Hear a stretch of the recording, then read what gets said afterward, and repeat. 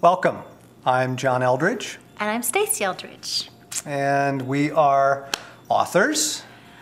And parents. We have 3 sons who grew up all together too fast. We've been married for 25 years, and we work in a ministry together called Ransomed Heart. We do events for men and for women separately throughout the year and throughout the world. Our focus is really the heart being central to a human being. Our conferences reach about 10,000 people a year. We podcast, we do audio and video for our constituents, we blog. Our books combined total more than 9 million units sold in the US. And the big splash came through Wild at Heart. That was the 3rd book that I wrote, a book for men about the heart and the soul of a man.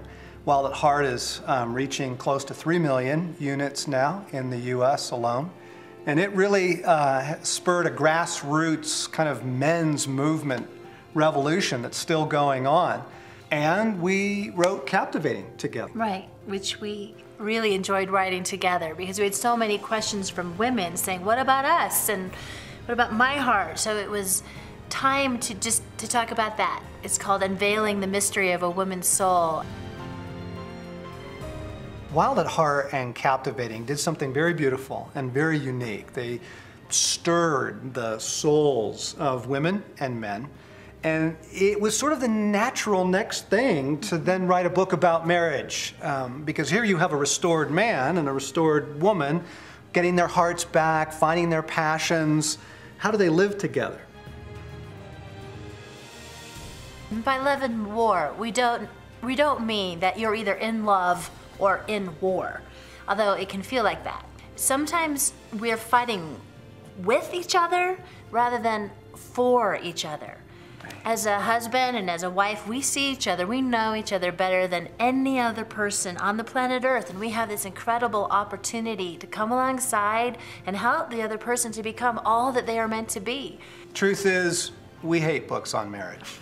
I mean, you know, most of them are so tips and techniques and, you know, bring her flowers, remember her birthday, and all that stuff misses the point. Love and War is a book about the heart. His heart, her heart, and the heart of marriage. It's a book about passion, finding a life together. And so it's a little different take than most, I think, typical marriage books. We are made for so many things in being alive. Intimacy, beauty, adventure, and in a marriage, you need to have those things. Whatever that looks like, it might be ballroom dancing or camping. Travel together? Travel, yes, sharing the experience together.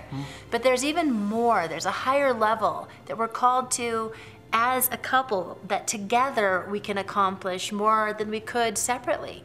Love and War is a very honest and vulnerable book. We lay our lives out there. We sort of open our mail to the world to invite you into finding, as we have found, a shared intimacy, a romance, an adventure, a shared life together. Marriage can be really, really good if you're willing to fight for it.